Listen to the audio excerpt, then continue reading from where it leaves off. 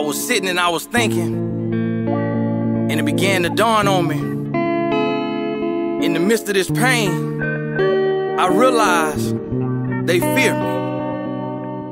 The reason why is because they know that oppression builds character. They know the struggle brings strength. They know that mistakes become lessons. They know I'm chosen. They know I'm aware. They know I'm talented. They know it, so they tried to kill me. They put me in a race and they broke my legs. They put me in a maze, put drugs in my hands and cut off the food supply and left me to fend for my life. My brother started killing me and I started killing my brother.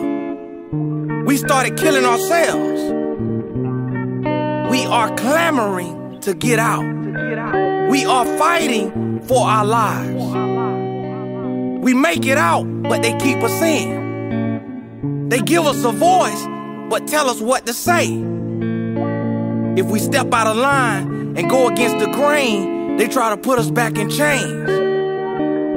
They destroy us by removing the resources and replacing them with vices. The vices become our life, and we commit a slow suicide. Satan's system is set up to steal, kill, and destroy. We are oppressing and killing one another. Black, white, brown, and yellow. Guess what? I'm not talking about black and white. I'm talking wrong and right. The evil versus good. But I found out that if you truly live righteous, things turn out right. Because the one who came to die has already died.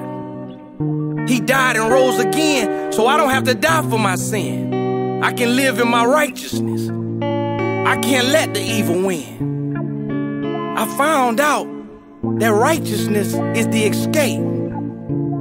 They fear the righteous because we admit our sin and we focus on winning the war within. They know that having God as my army is more than enough power to accomplish the mission. The mission to expose darkness with the light. The mission to replace wrong with the right. The mission to overcome death and give true life. The mission is right. The means are righteous. It's not a just fight. I know in the end, we win.